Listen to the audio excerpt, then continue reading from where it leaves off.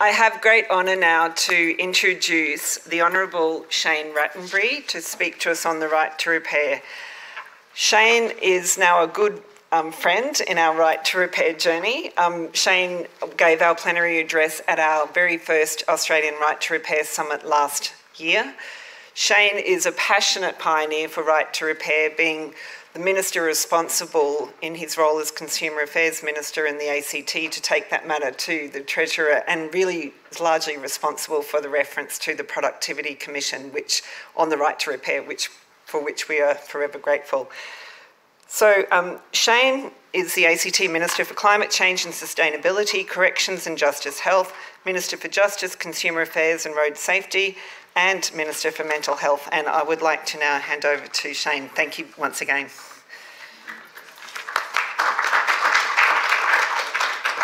Well, thank you for that lovely introduction, and good afternoon, everybody. Darawa Nuna, Darawa Nunual. This is Ngunnawal country in traditional language, and I'm very pleased to have this opportunity to come back and see we have been able to have a second repair summit. With the way the world's been in the last couple of years, simply pulling an event off like this is quite an achievement. So congratulations on making it for a second time. We're very pleased to have you back here in Canberra. My perspective on this, as you will have picked up from that introduction, is much more theoretical than perhaps the panel. Sorry, busy week. We've just had budget week and sitting week, so the voice is a little weary at this end of the week. As I was about to say, my perspective is much more theoretical and policy driven than the very practical conversation you've just been hearing. But this notion of a right to repair is one that we do need to build into national policy and actually create the right legal frameworks. And as was touched on, I was very pleased to have this referral go to the Productivity Commission out of the Consumer Affairs Ministers meeting. And I'll come back to where it's up to, I think. But it was a great starting point in getting the Consumer Affairs Ministers to make this referral and then getting the Treasurer to actually progress it to the Productivity Commission. And I think the Productivity Commission has created an excellent roadmap for us. I want to touch on a few elements of their report today. This movement really pushes against barriers and commercial strategies that limit spare part availability, proprietary fittings, unclear warranty conditions, and increasing sophistication of products. And as a Consumer Affairs Minister, who's meant to be in the corner batting for consumers, they're trends that I have a really strong view that we need to push back against. Repair is increasingly recognised as an urgent response to the global waste issues that are such a critical environmental question. And as a Greens Member of Parliament, these are things that I think about a lot. And so this is a really natural extension of how do we make the world a more sustainable place. The work that's been done so far by the Productivity Commission confirms the view that the ACT government has had for some time, and the purpose of the inquiry, in my mind, was twofold. It is about consumer rights and it is about sustainability.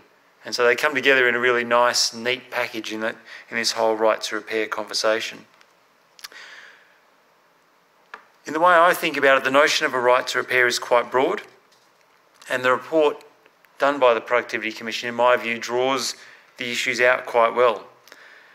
A right to repair is the ability of consumers to have their products repaired at a competitive price, using a repairer of their choice, and with the parts actively available. That's how I think about it.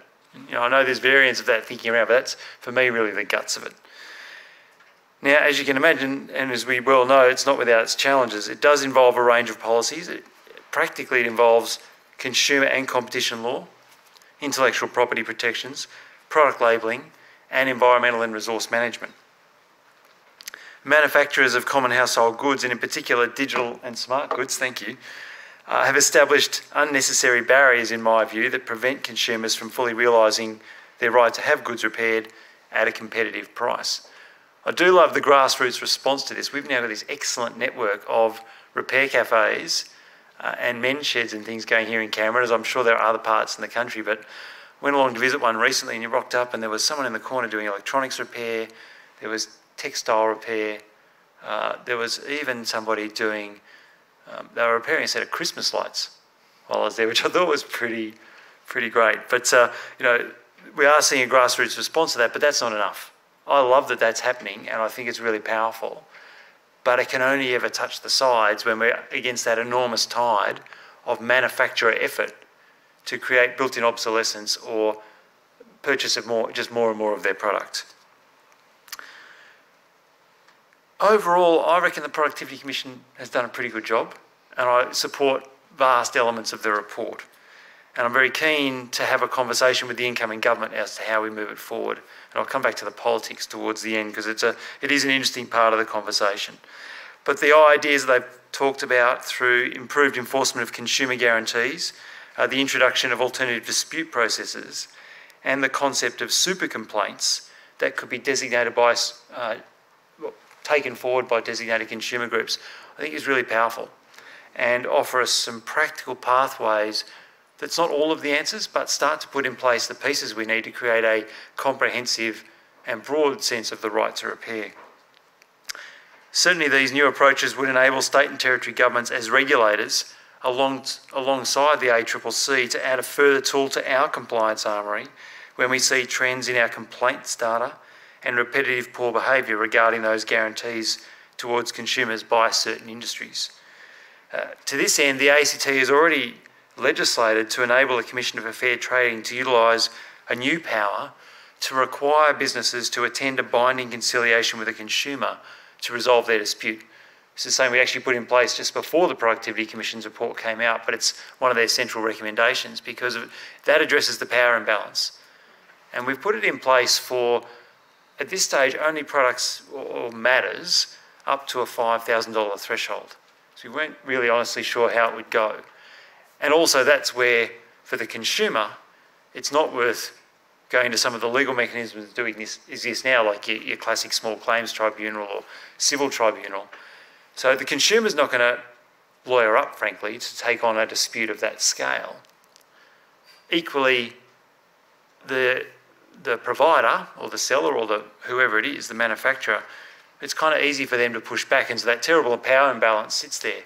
And so this is why we've now created this binding conciliation process.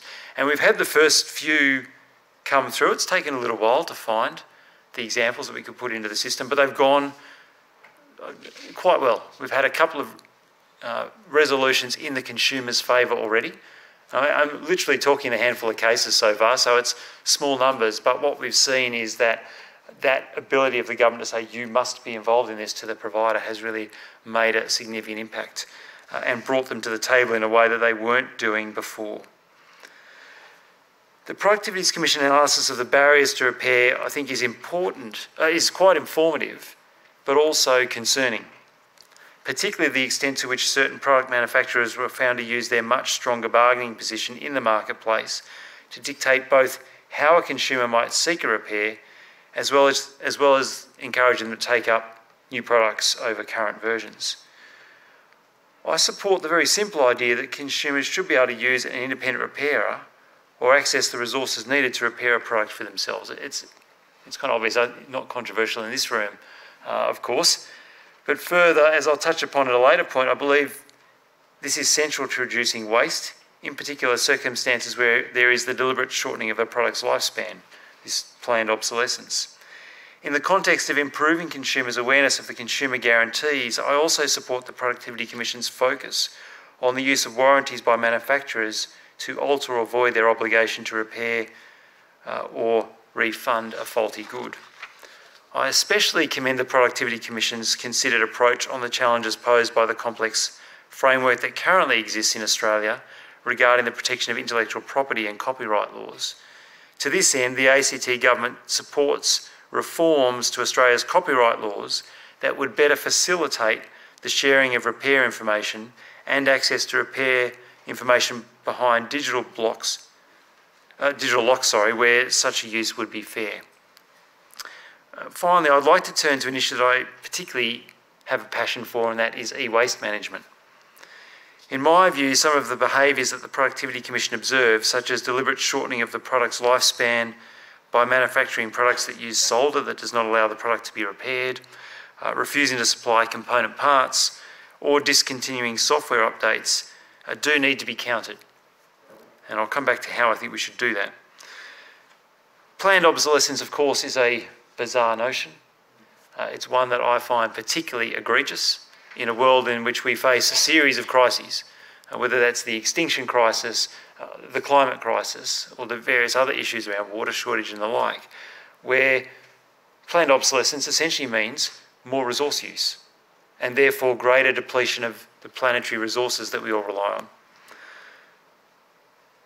What's quite bizarre to think about is this has actually been going for some time. In some ways, it's a central part of business models. In preparing for today, we were sort of thinking about what's a good example of planned obsolescence that's been around for a little while. And one of my team stumbled across a story around the fact that, around light bulbs. And I see at least one nod in the room, so I'm sure a few of you know this story, but it has been happening for well over 100 years because light bulb manufacturers actually put a lot of R&D effort into how to make light bulbs last for less time. Light bulbs actually last an incredibly long time, and there is a light bulb that is has been burning for 120 years. It's in California. You can watch a webcam of it, which does sound pretty boring, but is actually a fascinating story, the fact that this light bulb's been burning for 120 years. Because light bulbs actually last a really long time, and they bizarrely put their R&D effort into how do we make them last less time so that we can sell more of them. Now, so this notion of planned obsolescence is not a new one, but a particularly perverse one. It is, of course, highly tempting to manufacturers for all the obvious reasons. I strongly believe it's an important consumer right to be able to tinker with products and to get them fixed and to overcome this notion of planned obsolescence and to put things back together. We support the Productivity Commission's recommendation to improve product labelling to increase consumers' awareness of the components of a good.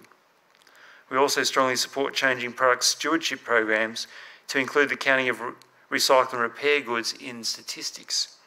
Such approaches will all have a combined impact of stemming the creation of product turnover and e-waste by extending product viability and lifespans.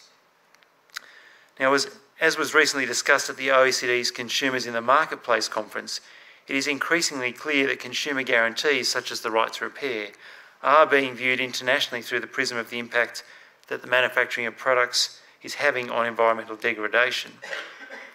And I'm really delighted to see that consumer advocacy groups are becoming increasingly vocal in pursuing the strengthening of consumer rights as a way of fostering a circular and greener economy in their respective countries. Now, I could sit here and talk to you about all sorts of terrible examples of e-waste. I suspect most of you are familiar with a lot of them, but it is a particular area of concern. And having made those positive comments about the findings of the Productivity Commission, I do also want to offer a counter view, because I do have a concern that simply creating more consumer information doesn't actually tackle the root of the problem. We should empower consumers, and there's lots of consumers out there that want to do the right thing. There's no doubt about that. And there is people who will take the time and read all the labels and choose carefully. But the cold, hard reality is that we live in a very complex world, and an increasingly complex world, and a world where people are busy, they don't have the time. The reality is, we have issues of people not having necessarily the skills, the literacy to read those really complex labels. And so we can't rely on consumer information being enough. The problems of e-waste and built-in obsolescence are in fact significant market failures. And so the market won't fix them. Information won't fix them, in my view. In my view, there is a clear role for government to be interventionist in this space and to require and regulate to overcome these inherent market failures. Because we see the motive is really clearly there, and it's been there for a long time. And so I want to be careful in not being unduly critical of the Productivity Commission's work, because as I've indicated broadly, I think it's very good and I'm very supportive of it, but I don't think that market answers are sufficient. We need to take stronger steps, and government, as I said, has a clear role in addressing those market failures and actually making sure that we don't wait for the gradual improvement. The planetary crises facing us don't have the time for the market to gradually get it right and for the consumers to gradually catch up, which is what will happen if we aren't more deliberate about it. And so I think there is a very specific role there. The Productivity Commission report provides an excellent starting point for that improved effort to address market failure. And I think they're the sort of things we can do reasonably quickly and sit within our existing frameworks of Australian consumer law and the powers of the ACCC and various others to deliver. Unfortunately, the former federal government didn't show a great deal of interest in the Productivity Commission's report, in the sense that there was no formal government response in the time left up until the federal election, which, if I remember correctly, was probably about, I can't remember the number of months, but anyway, we didn't see the formal report, so it's sitting there, hopefully in the in tray of the new minister. And certainly, I've already written to the new minister saying, have a look in your in tray, there's this great report that you really should have a look at and start to respond to. But certainly we have the next Consumer Affairs Ministers meeting in just a month's time, in early September. And one of the key issues that the ACT is putting on the agenda there is to come back to this report, to have a discussion with my ministerial colleagues and to put this firmly on the radar of the incoming federal government. And I was very pleased to see my Canberra colleague Andrew Lee was here this morning. Unfortunately, I missed it, but I will catch up on the telecast later. But certainly to have some new ministers who I think will show an interest in this, and there's some real opportunity here to say, let's start to pick some of these up, because these are well thought through recommendations and ones that we should move forward quickly on in Australia to create that foundation that we can then build this nascent area of policy work into something with more strength, more muscle, and as we begin to develop it, we'll see how it can more clearly roll out in Australia. So I'm really delighted to see you all back here in Canberra this year. I'm delighted to see this conference taking place for a second time, for the enthusiasm for this work. For those of you that do have that opportunity, back in your home states and territories, do, if you have the chance, talk to your Consumer Affairs Minister and say to them, hey, there's a really good report there that we want you to get behind, because there is a pathway there, and your job now as Consumer Affairs Ministers is to get on and make sure this becomes part of Australian consumer law and part of Commonwealth law, where the federal government has their role to play. So thanks for the opportunity to talk about this today, and I look forward to chatting to a few of you over lunch. Cheers.